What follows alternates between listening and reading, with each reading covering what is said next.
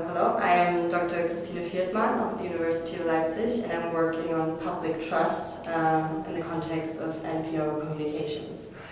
I was wondering, corporations, their biggest strategic goal is to have a profitable organization. They want to make money.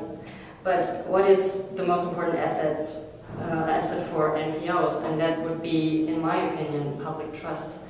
And not just public trust in the sense of published opinion, so newspapers and the media, but also public trust when it comes to employees, volunteers, donors.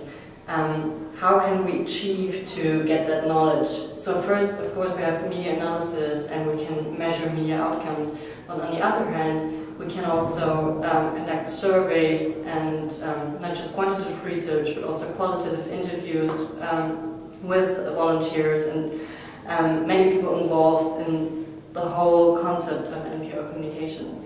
And I developed a framework together in 3 different research projects, also together with students and together with, in collaboration with UNICEF Germany, we conducted a framework called the NPO Trust Navigator that has 5 dimensions of public trust.